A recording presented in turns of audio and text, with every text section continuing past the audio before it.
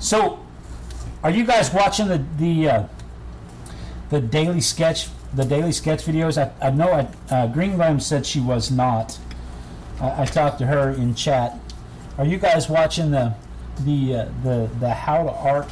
The random object daily sketches? Are you listening to the voiceovers? What do you think about the voiceovers? Because I'm enjoying it. I started it at first. I started it as kind of I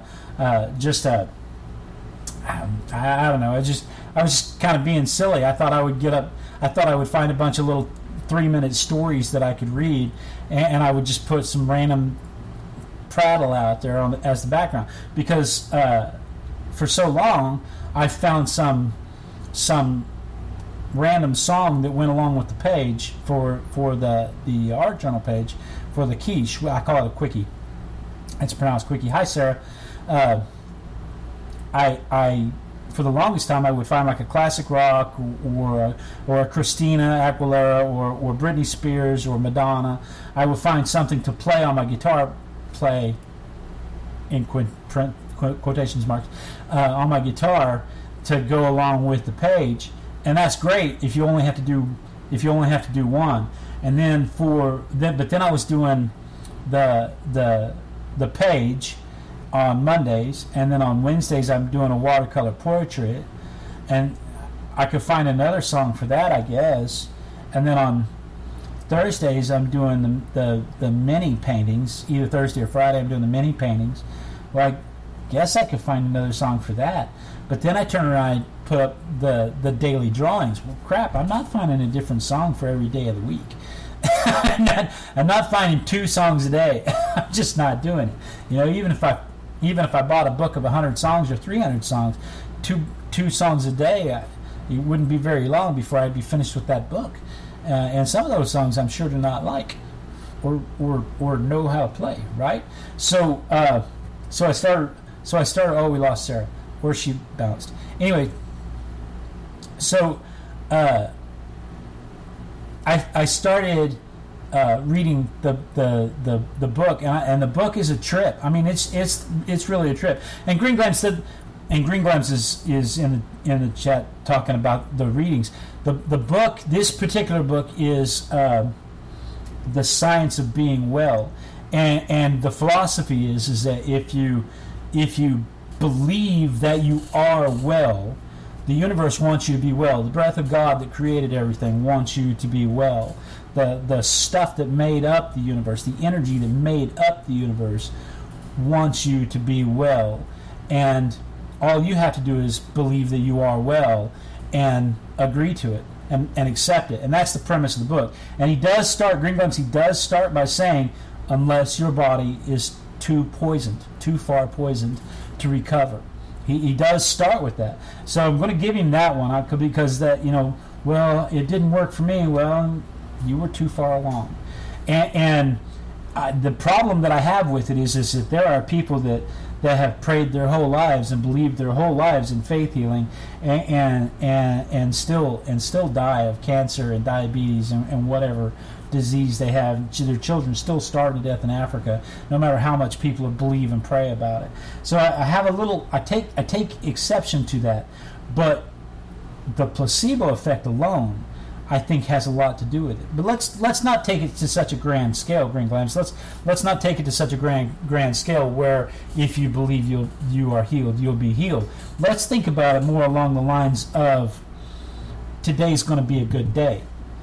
Today, I may not have any more days, but today is going to be a good day, and I am going to be as well as I can be today at everything I do, and I'm going to help everybody that I can help, and I'm going to live life to the fullest today, because today is a good day. Not today is going to be a good day, because that suggests that there's a choice. You don't have a choice. Today is a good day, and I help people, and I am enjoying what I have now. And if you take it on those terms, it makes a whole lot more sense.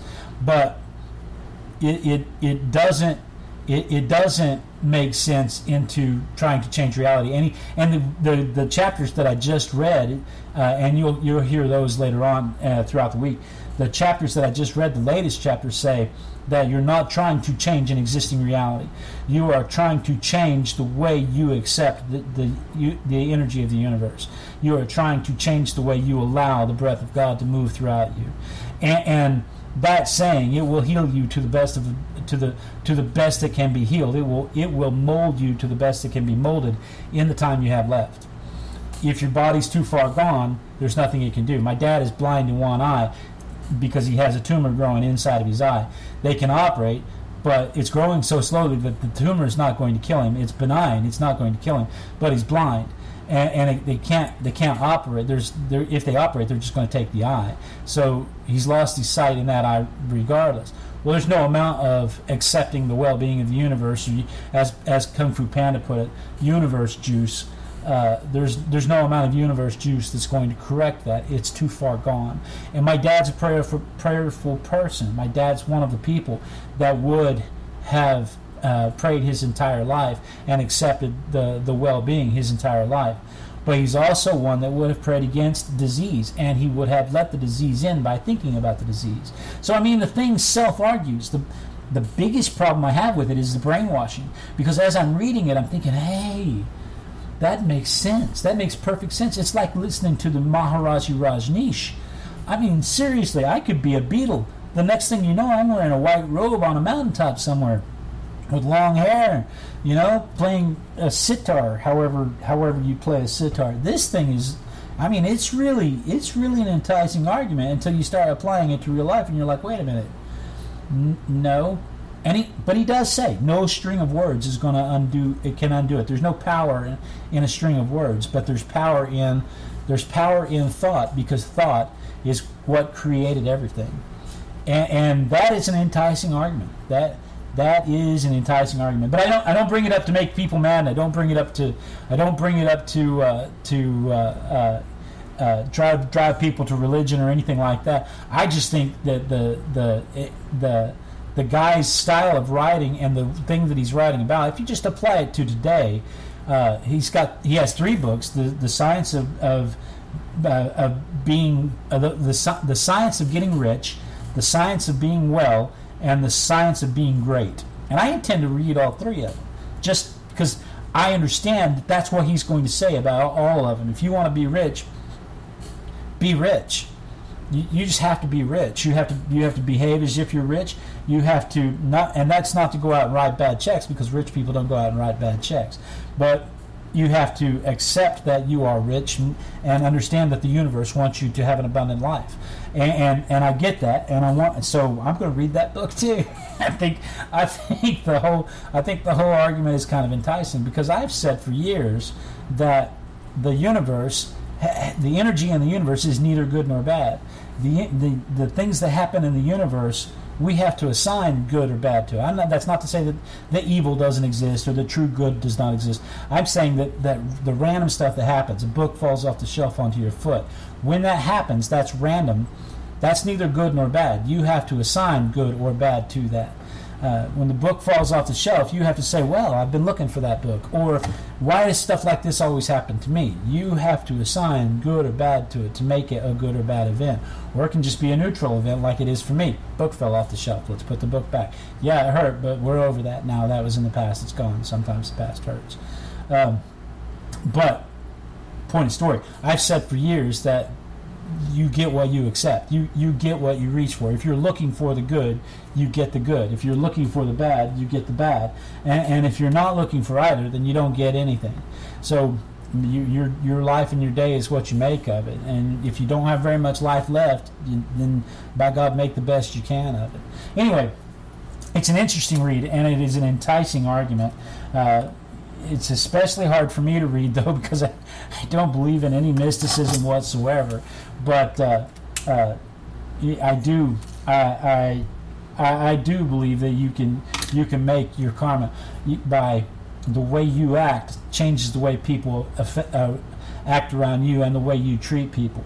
So the way you For instance, if you lie, then you'll expect other people to lie also, whether they are or not. You'll be mistrusting. If you steal, then you will expect other people to steal, and you'll be mistrusting. That's karma. There's nothing mystical about that. You will change the way you treat other people based on the way you know you act, because you have to normalize what you do. And the whole premise of the book is what you accept is what you're going to be. And I'm going to wrap it up with what Henry Ford said. And when Henry Ford said, whether you think yourself a success or you think yourself a failure, either way you're right. So to me, it all ties back to that, right? So let's get the book out and let's play with this rubber band. Let's play with this rubber band perspective. I got a brand new art desk. I'm going to walk you through, and we'll play with the rubber band perspective while we do it.